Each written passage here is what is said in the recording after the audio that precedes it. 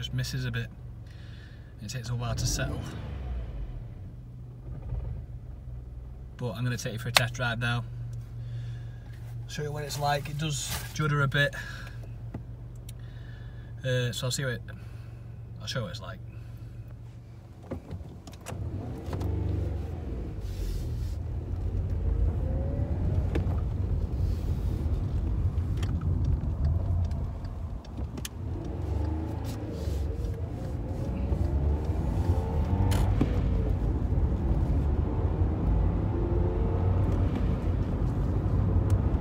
There's a sort of lack of power about it, and the ever so slight jidder and judder.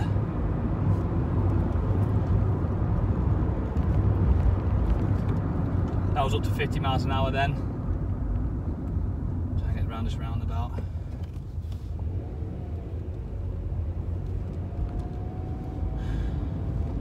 So the engine management light's on, the traction light.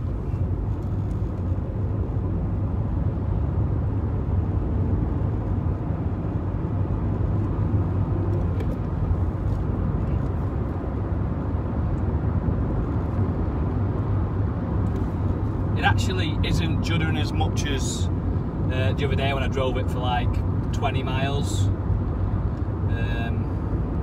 My personal opinion is I think it needs a timing chain.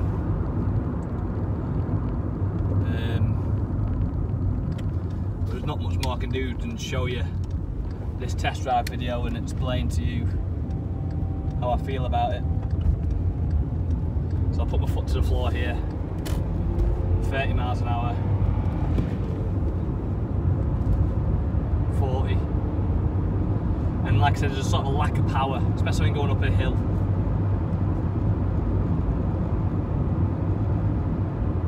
My foot's to the floor then, it only manages 45 tops, but now I'm on a flat and getting down to 50.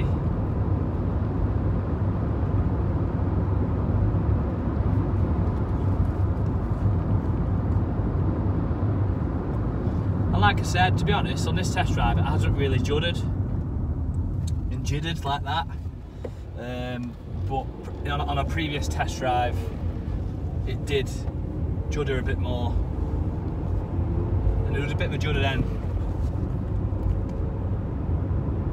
Again, foot to the floor, there's a sort of lack of power about it, but I've made it to 45 again.